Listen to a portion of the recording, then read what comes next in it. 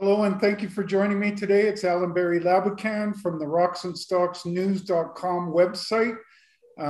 Very excited to have a good show today on the In the News.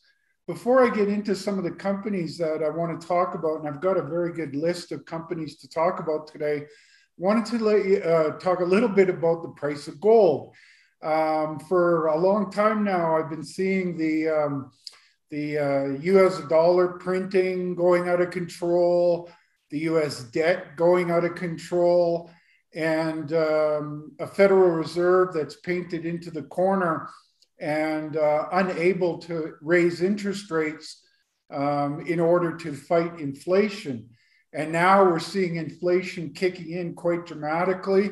And that had a very good effect on gold over the last few days, and especially today, up around 30-some dollars.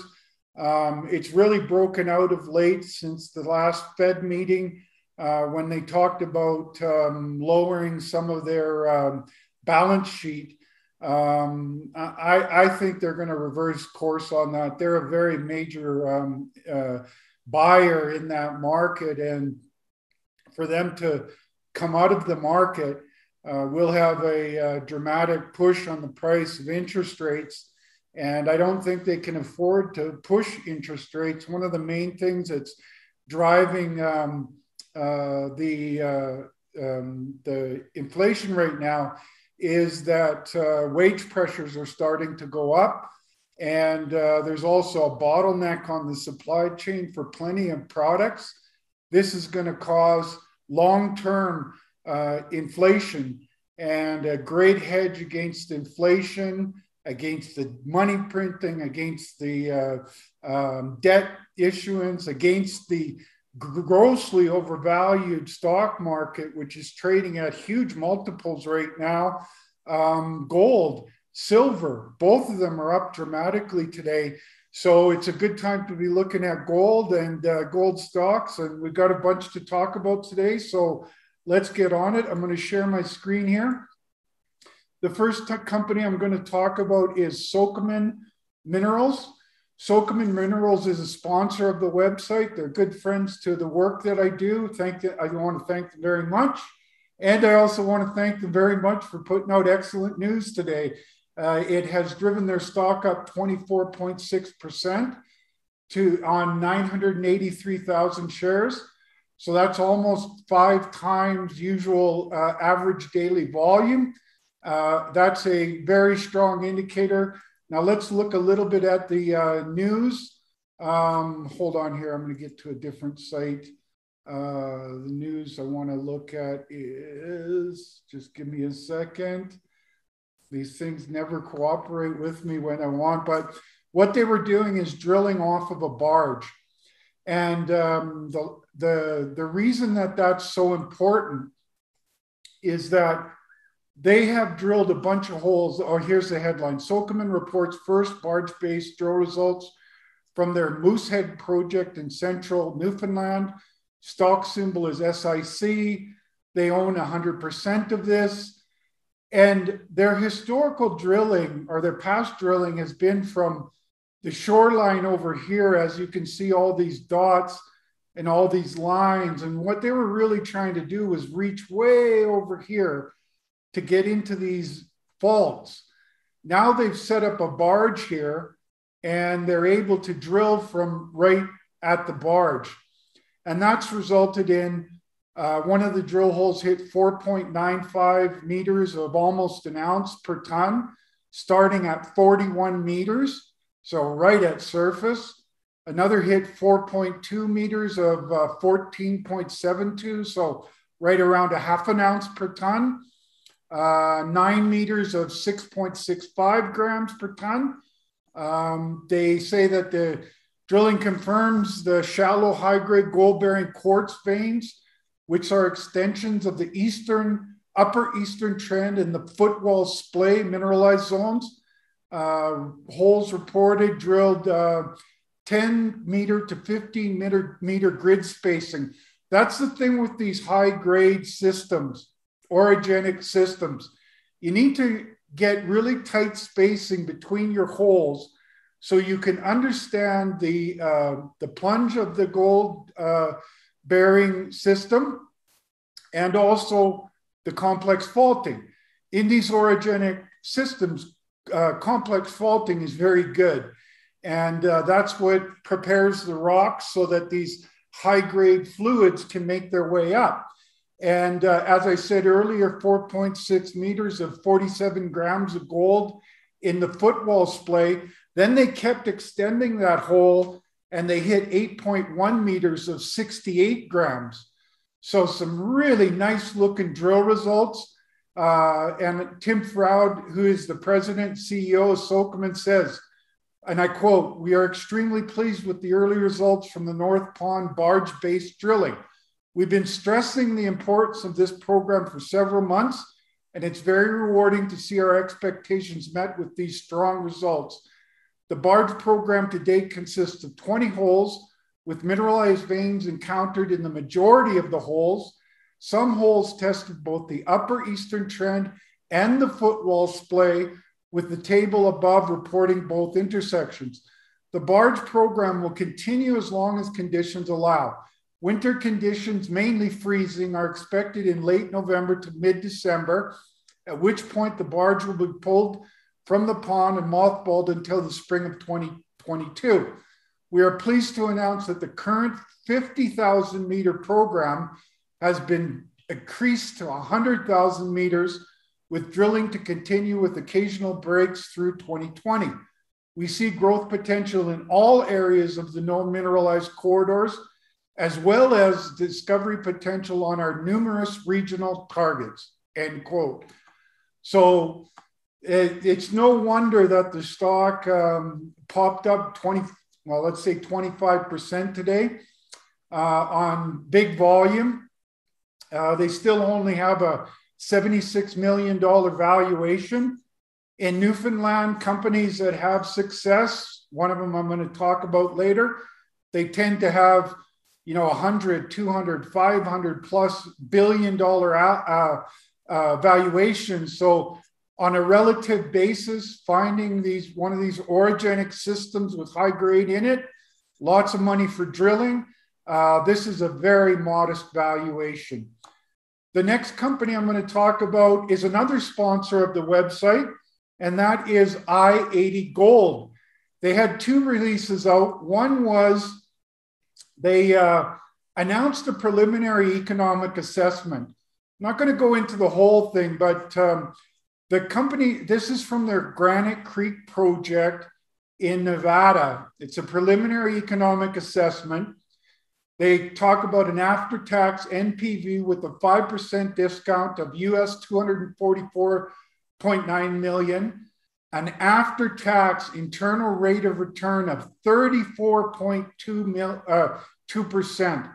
That's excellent for a mining operation these days. Initial capital cost of $69.9 million. That's very low cost to bring something into production these days. All-in sustaining costs of $963 per ounce of gold produced, and a life of mine production of 1.245 million ounces of gold. Now, this PEA was based on them shipping their ore to another facility that's owned by the joint venture between Barrick and Newmont. And they have, since they started doing this PEA, they have bought their own processing facility. So once they get their processing, they can use the Newmont and Barrick facility for the early production, which this PEA is based on, but then they can transition into their own processing facility, which has a potential to increase that internal rate of return, which is already quite exceptional, even looking at it shipping the material out for processing. So this Granite Creek project is moving along quite rapidly. They only got it a few months ago. They're already at the PEA stage. I think their next next thing they're going to be working on is some test mining and more drilling. They've got a lot of drill results to report. Recently, they had some exceptional drill results out that we talked about on past shows with you and Downey. So they've got a heck of a good project, a series of projects, actually. They're already in production. They've got lots of potential to increase their production. Really, when it comes down to it, this company is following the same path to success that Barrick Gold followed in their early days in Nevada, which ultimately propelled them to be one of the top 2 or 3 gold mining companies in the world. Nevada is a phenomenal place to mine. The costs are low. The geology is great. Let's say 35% internal rate of return is excellent. Only 70 million to bring it into production.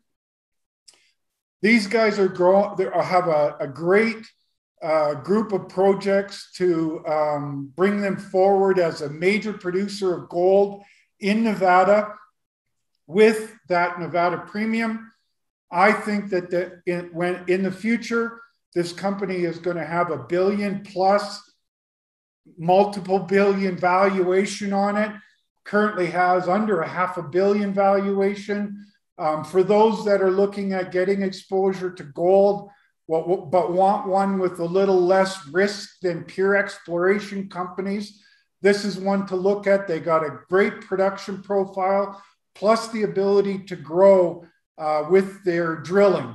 So they take a look at IAU on the Toronto Exchange.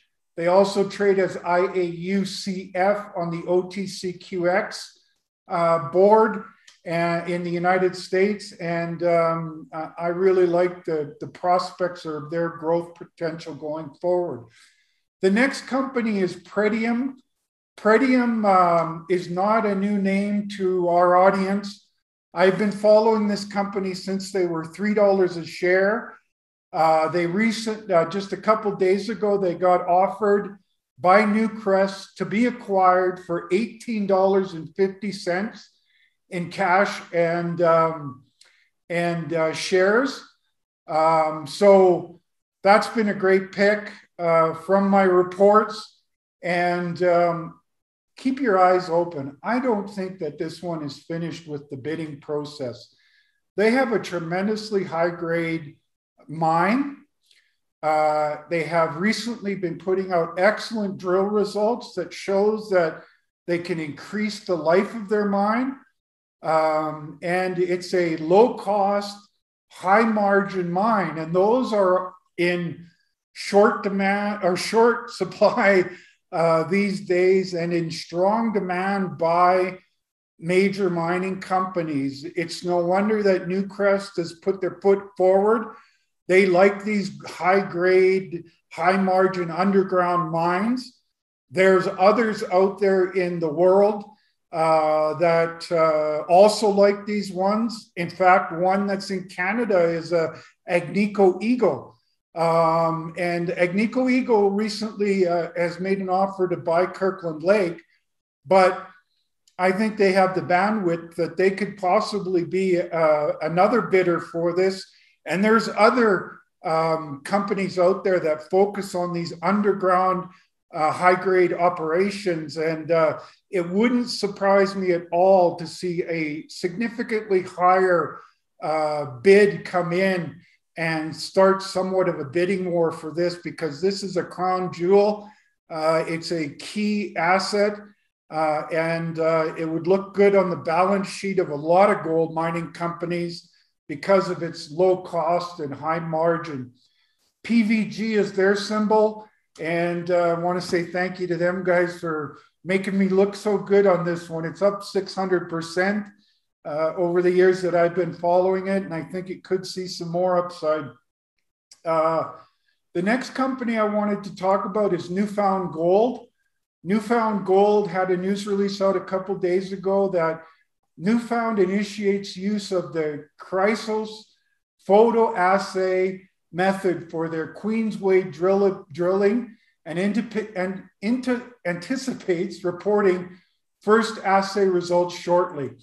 So they've had some problems of late with their in these high-grade systems. When you're taking a drill core and you're cutting it in half, sometimes you can get the best half on one side and not so good on the other.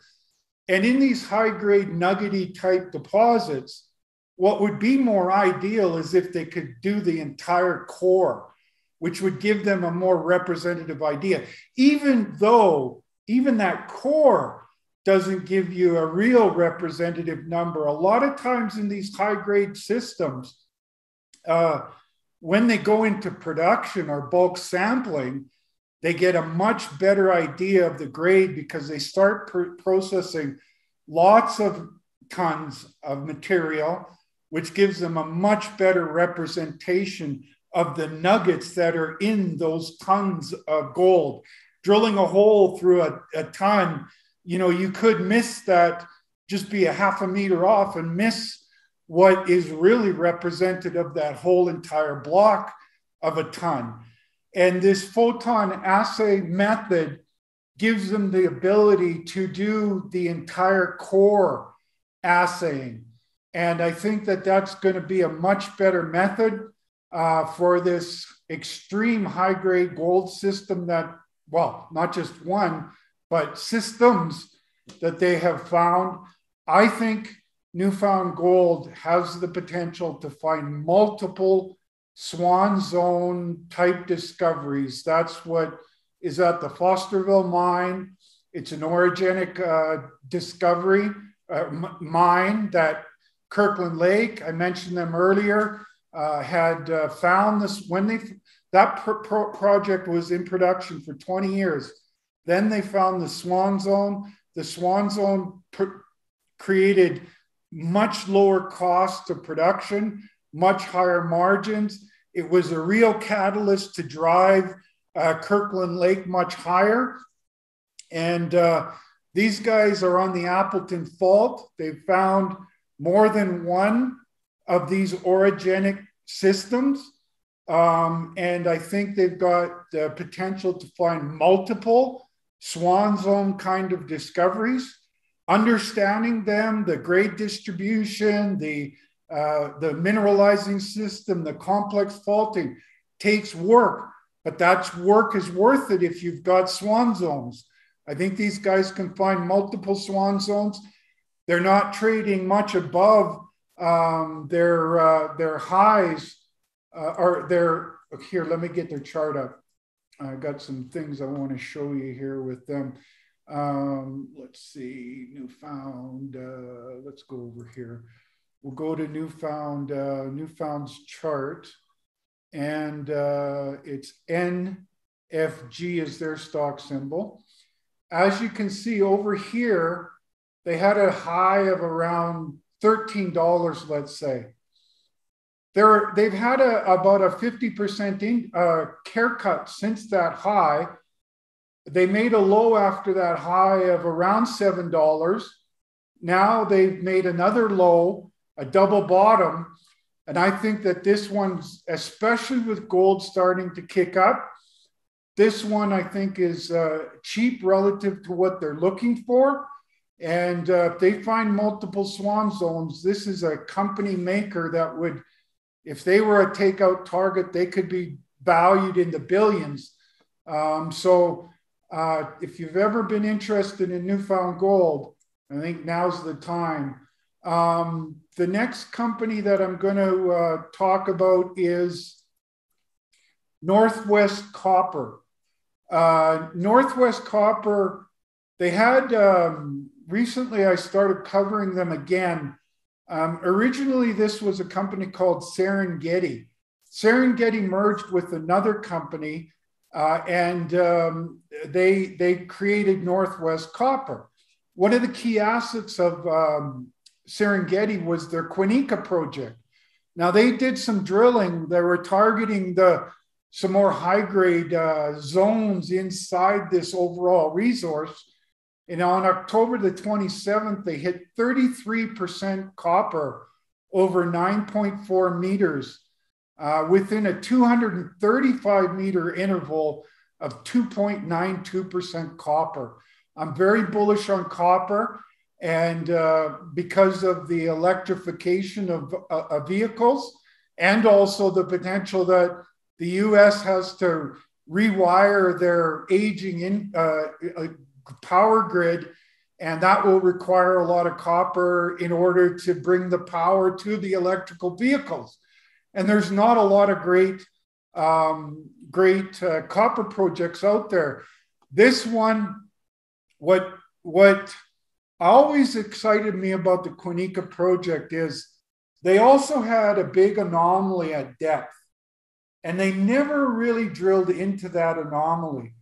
Now they're getting closer and closer to that anomaly, and they're hitting this super high grade material. And they're talking about structures in there that were unknown before. That's the kind of stuff that could lead them to something even bigger than what they already have close to surface at depth. If it has these kind of numbers in it, well, they're off to the races. Then they also, on November 8th, they announced that their East Nib project returned little over 0.5 gram of copper equivalent over 81 meters. And included in that was 1% copper equivalent over 14.8 meters. This caused a lot of attention, and they got just yesterday, they announced that Northwest Copper announces a $20 million bought deal private placement. And they're going to issue 17 million shares at $1.18 per share. So right now the stock is trading at, let's see here, I'll bring it up if I can. The stock is trading at Northwest Copper right now. Let me get it up here. Is 87 cents today. So that's quite a significant a discount from that financing. And they only have $110 million valuation. So they're about to put a big chunk of that, their valuation in cash with this bought deal financing. As you can see in the stock chart here, excuse me, that's when they announced that big hole with that 33% copper, it popped up here like this. Now it's kind of been going sideways. They've got more drill results to report, so stay tuned. I think you're going to see some more good news out of our friends at Northwest Copper. Again, I've been following this project for years. I understand the resource and the depth potential. Now looks like they've got another structurally controlled mineralization inside that resource that could lead them to much higher grades at depth. So if you're bullish on copper like I am, NWST is another one to look at. The next company I wanted to talk about is Canstar Resources. Last week, Canstar announced additional shallow high-grade gold drill results from their Golden Bay project in Newfoundland.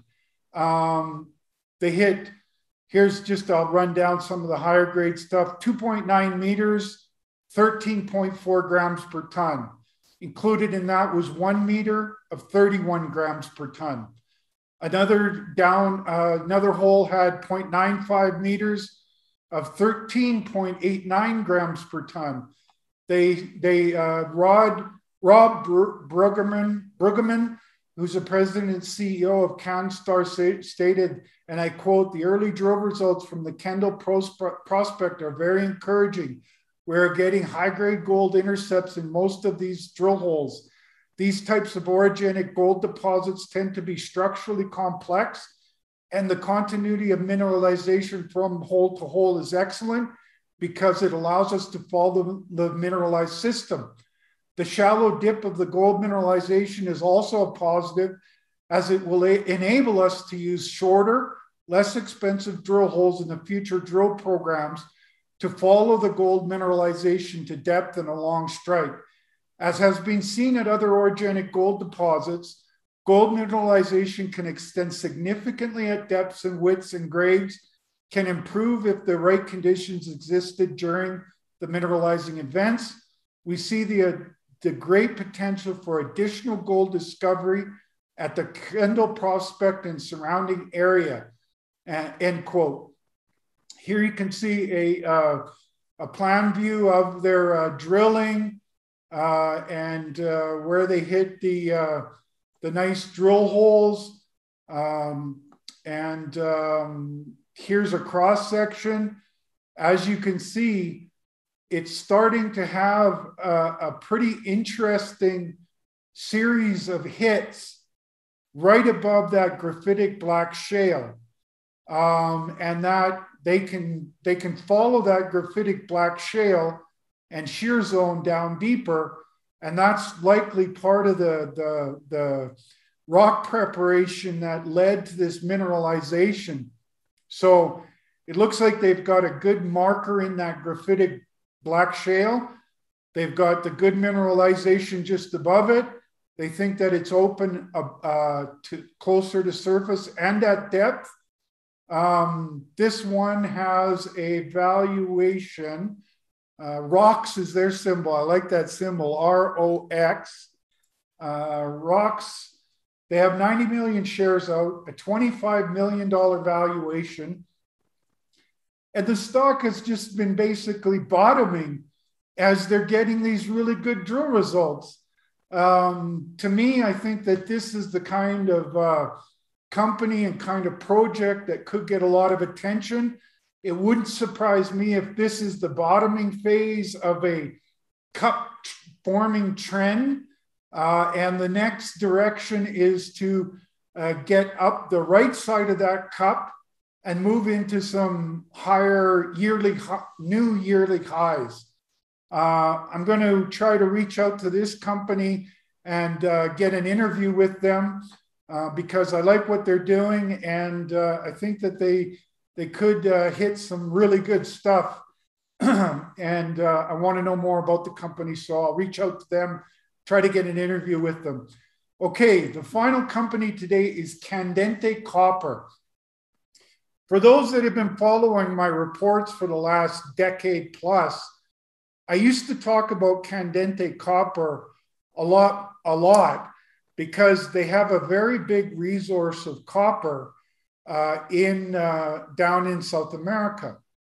But sometimes when you have these big copper projects, the development costs are also very high.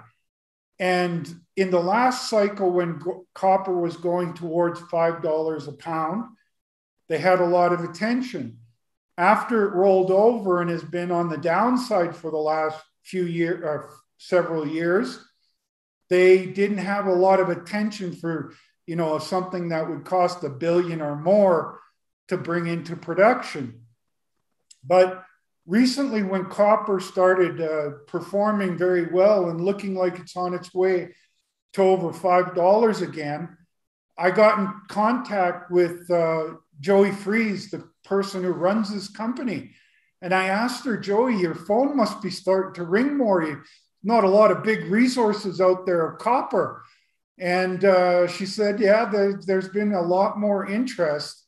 And she said that they're working on some new plans to look at the potential to bring this, start with something smaller and grow it from there. The smaller idea would mean that they wouldn't need one of these $1 billion plus development projects, and they could bring it into production for a lot cheaper. And as copper goes higher, this is the kind of thing that a lot of more investors are going to start paying attention to. let me just get up DNT. DNT is their stock symbol. And let's see here. There we are. As you can see, it had a bottom. Now it's creating a cup formation. It's starting to go up the right side of that cup. And I think that, you know, they could start seeing some higher highs here, higher 52-week highs in the not too distant future.